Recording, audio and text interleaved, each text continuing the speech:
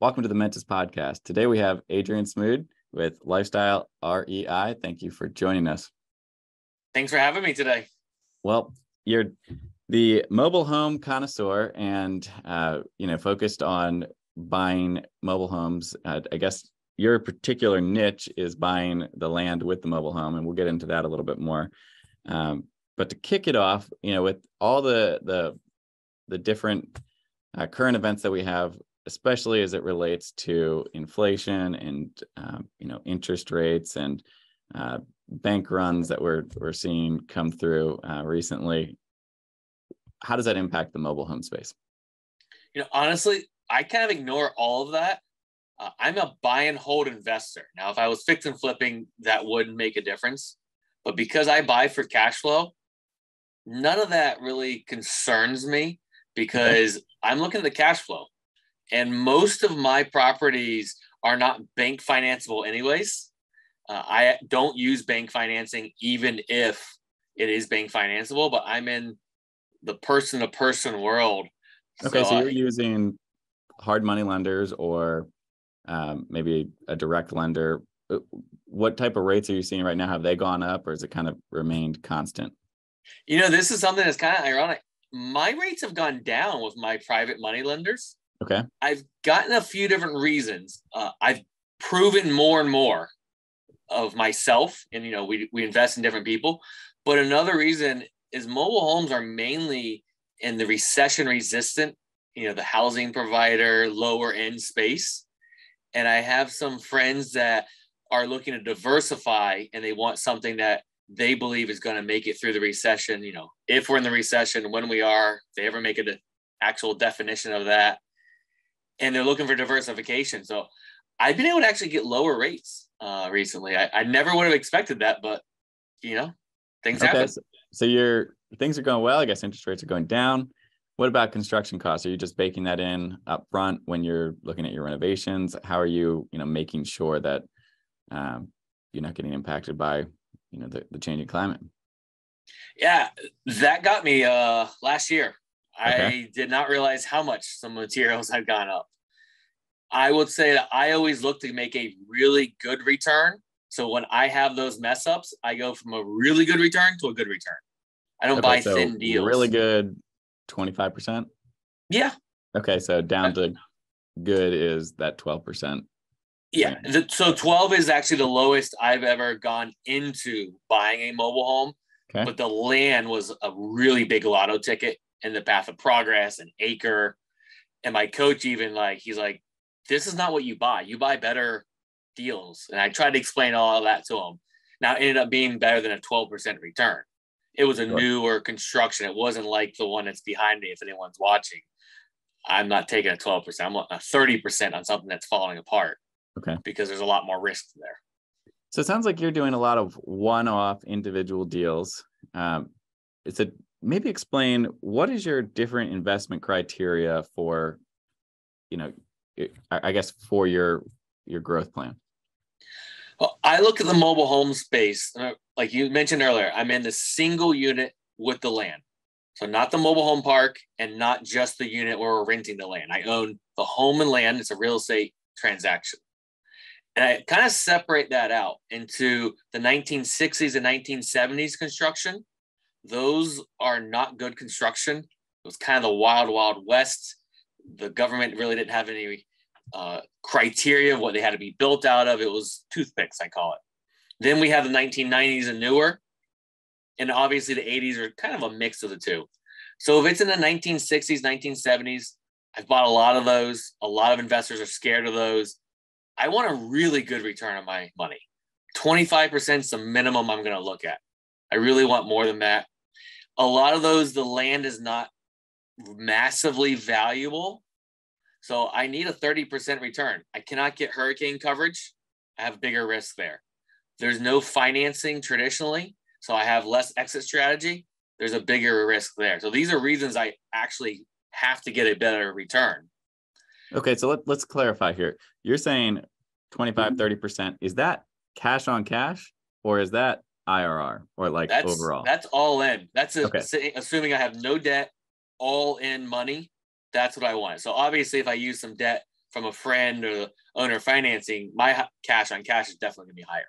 Okay, so you're looking for this all in. Does that mean you're buying, holding, and then selling at some point in the future? I don't ever plan to sell. I like Okay. to buy and hold.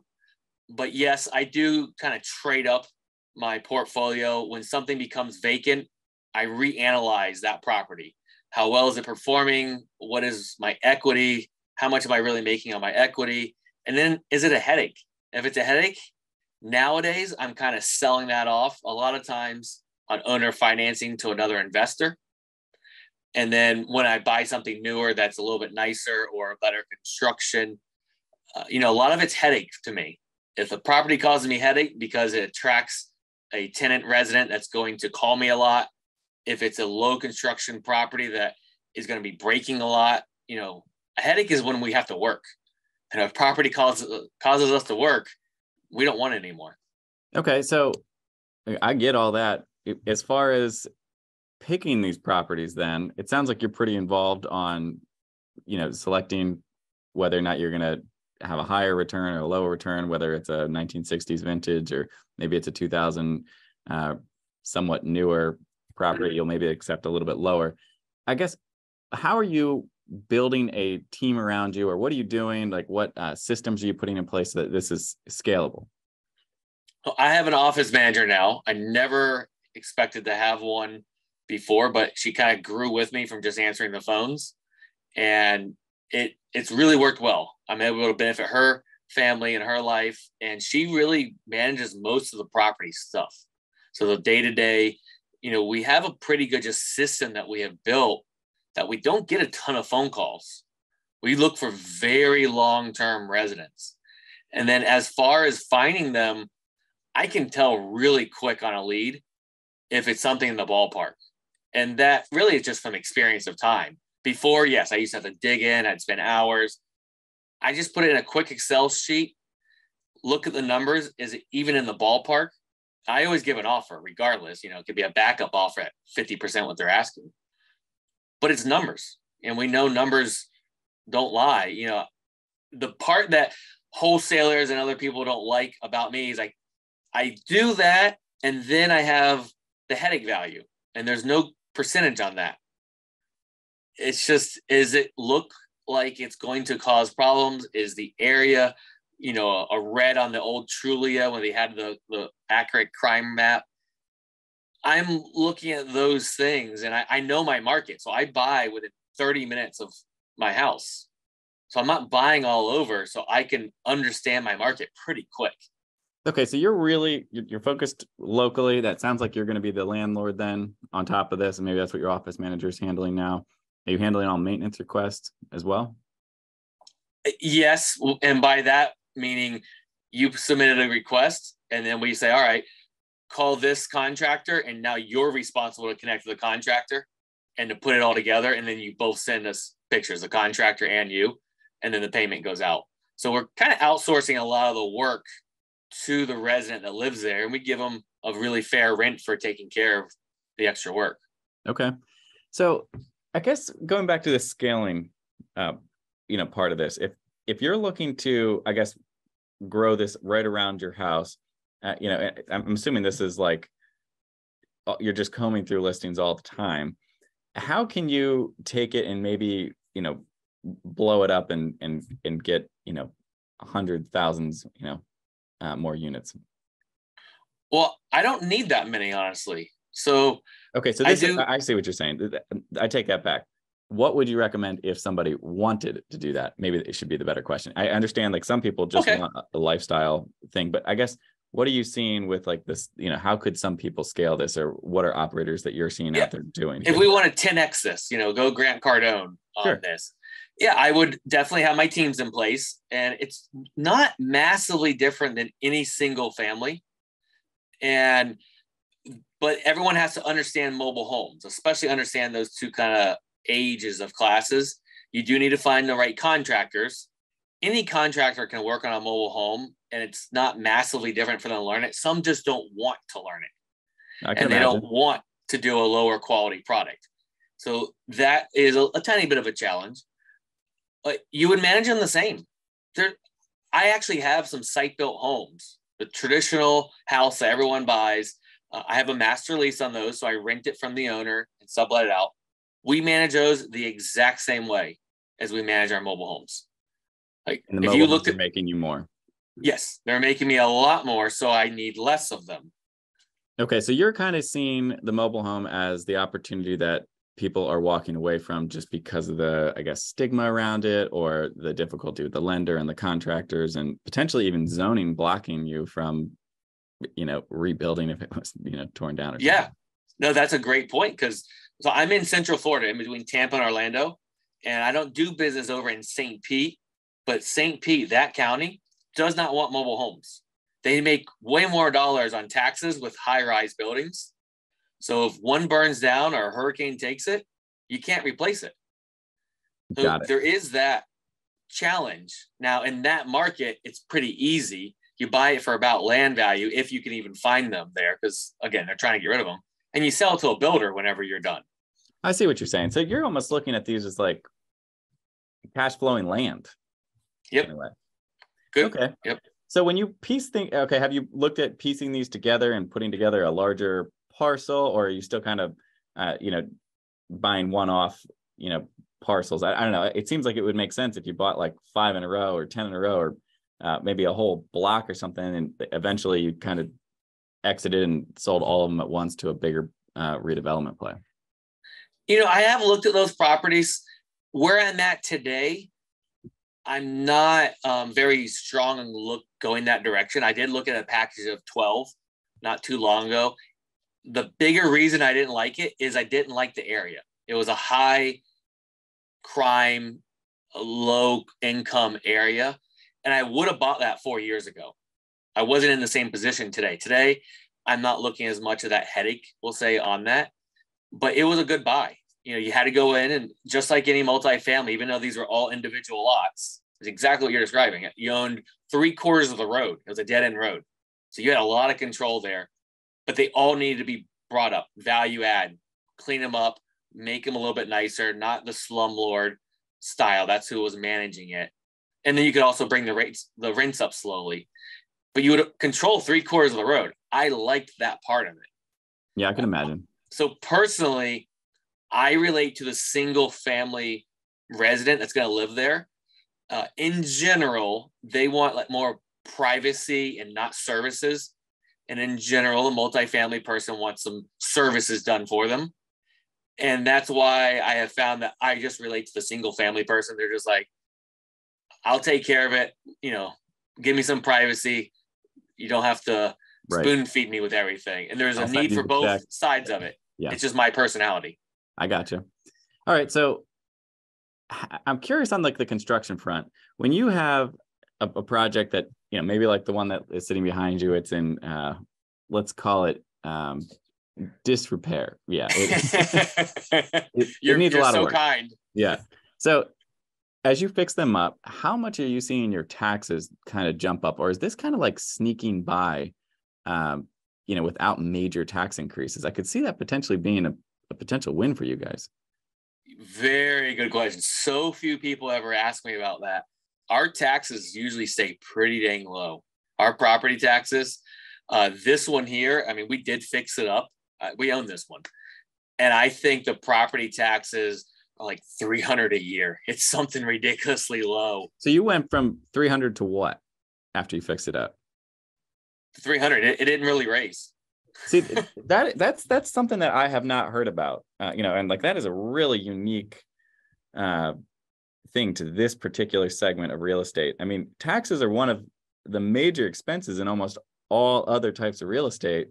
And I could see the assessment office kind of just writing it off because it's not sexy, or it's not downtown, or it's just a mobile home. But then that's huge to the bottom line. Yeah. I mean, is that consistent across every single type, every time that you've renovated? No. So that's why I did want to bring that in. One that we bought last year is in 1999 on an acre of land. Again, path of progress. Sure. That one did raise. I think it went up about 800 or maybe 1,000 for the whole year is what it raised. A lot of that was because it was a owner occupant long term, they had really low property taxes, and it got reported for about double is what we purchased it for. So the new So when your purchase price is what went in there in the property appraiser. And that is the main reason I believe it raised. Yeah, it So doesn't it sound like wasn't a drive-by thing. Yeah, the construction didn't trigger it. It was the price. purchase price. Interesting. Yeah, that's a unique part of this. Now, as far as 2000, if you're buying something that's probably 2000, some of these mobile homes look pretty nice. I mean, they almost look like regular homes from the outside, in some cases. I'd assume that those are the ones that are probably getting higher tax increases, but maybe something like that 1970s, kind of, even if you fix it up, it still kind of looks like a trailer in a way, kind of, you can do some nicer gardening and stuff like that. But at the end of the day, the assessor's maybe not coming out there and hiking it. Exactly. And to go with that, though, is the older ones are going to sell for less because there's not the bank financing.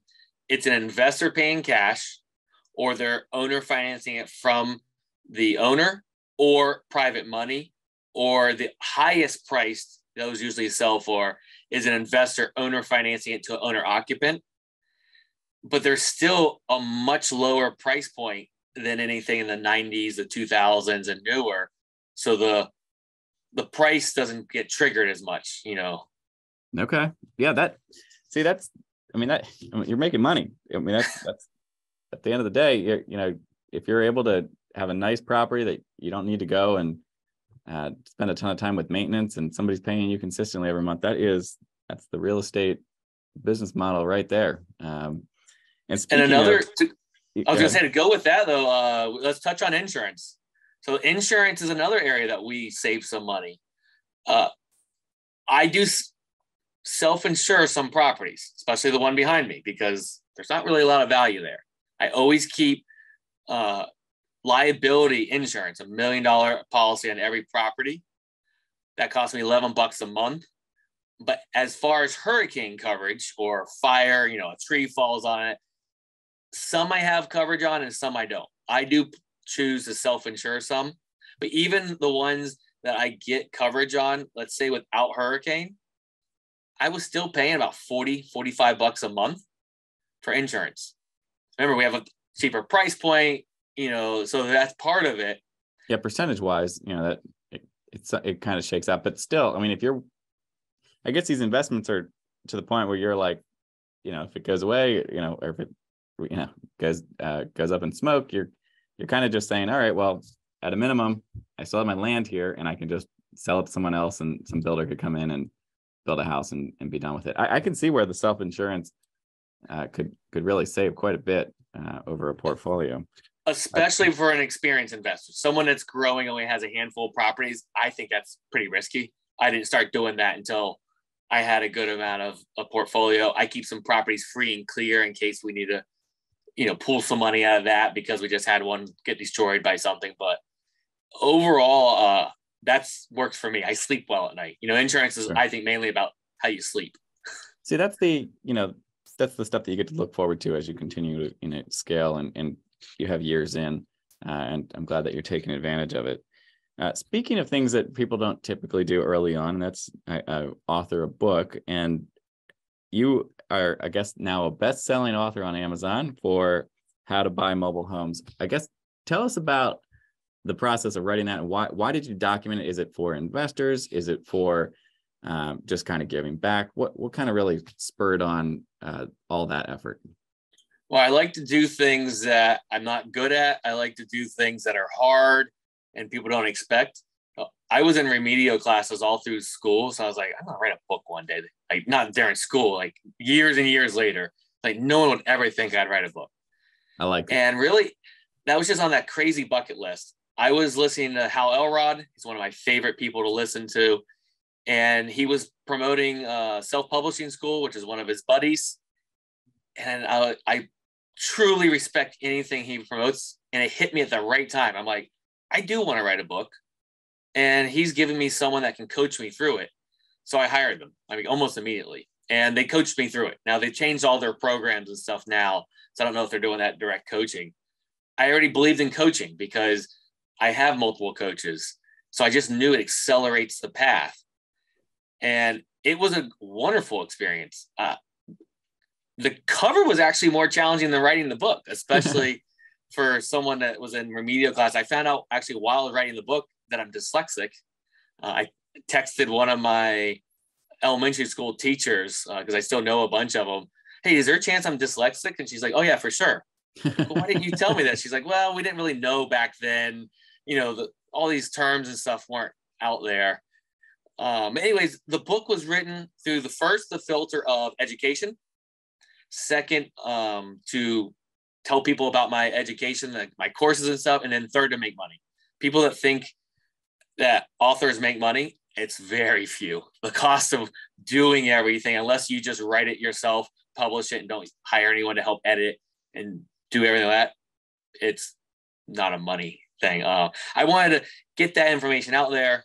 I wanted to pass on like education that I got from my mentors. And it was a fun process. I learned a lot just by writing it. And I wrote it in a story format of my career while teaching about real estate. Well, that's certainly, I think that's a unique answer. I appreciate you being so candid and honest about, the challenges that you faced. And, I think it's really awesome that you got it down on paper and now it's out there for the world. And I guess that really ties back to the marketing and, getting investors or getting people to know about your properties or know who you are for book sales. What are you doing that's different and kind of cutting edge in today's market? Well, I wear a neon yellow shirt all the time. That is no doubt one of the first things I noticed when we jumped on this video call. And it was kind of one of those that you just try things and then something works. It started as a greenish color shirt and it said, "My wife buys houses and mobile homes." And it ended up becoming my brand for buying. And it says, "My wife buys mobile homes." And it ended up being a neon yellow because something just told me we can't print the neon green, but they could do yellow. So I was like, sure. And it has made it easier because this is like the construction color. So I can find everything everywhere. But it fits my personality is a lot of it. So I'm a networker. I get most of my leads through networking. I go to meetings and I say, I buy mobile homes. Someone comes up to me afterwards every time. Why would you buy mobile homes? They go down in value. There's only trailer trash, blah, blah, blah. And I say, you're right. Send me all your leads. And they have. I've always paid people and kept them in the deal. Realtors, same thing. They're getting a commission on the purchase price, and mobile homes are lower purchase price. So they want to help people, but they can spend their time making more money. Indeed. Became an information source. So I'm a networker. I just tell everyone I'm loud. I like attention. Then when I started the education side, the lifestyle REI, that I said, all right, let's just keep the same kind of brand I'm already known for. That's every one of my masterminds said, yes, keep the color, keep the shirt. And it fits my personality. An extreme introvert is probably already shaking right now. Like, no, I can't do all that, because you have to just find something that fits your personality. I love marketing and just marketing yourself. And I use social media. It's a fun topic for me. All right. Well, unapologetically you and keeping it simple is kind of what I was hearing there is, honestly, I've never heard somebody say I wear bright color shirts, but it makes a lot of sense. I've been staring at it the whole time that we've been talking, and your brand is getting imprinted, into our minds here. So it's like kind of that keep it simple, stupid. It's just it doesn't have to be overly complicated sometimes, and I appreciate the insight on that. As you go forward, I hear that you're it sounded like you were just alluding to it. You're mentoring people now, kind of on the lifestyle REI side, and what does that look like? Well, I'm mainly doing educational classes, courses. Sometimes Sure. I teach in person. Sometimes I just have my courses online. I'm not doing direct coaching, and that's because it's not part of my life vision. Like, I want to be able to turn my phone off for a week, a month, and not feel guilty that I have someone I have to help out. So I'm not emotionally mature enough to be able to do that. You know, one Fair of enough. my coaches, he can do it. He'll tell us, he's like, phone's going to be off for the next 2 weeks, and he can do it. I would be like in Europe, like, oh man, does Nick has a closing? Like, is he going to be okay? Does he need some help? So I don't do any of that because I filter everything through personal. I do some one-on-one calls, but it's as go. It's really to share what I have, what's worked for me, what hasn't worked for me, to help make it cool to not be perfect. I see so many people have gotten caught in the analysis and have to be so perfect. I'm a recovering perfectionist myself. And I just want it to be acceptable that we don't need to know everything to get started, and to go, trip, ask for help, go, ask for help, and build it as we go. And then give back. You know, I've got a lot of my mentors that they haven't recorded all their stuff. And I'm like, we got to get their information passed on or it dies. And then the last piece of it is I have a lot of friends that run awesome, successful real estate businesses, but they don't want to get in the educational world because it's a business.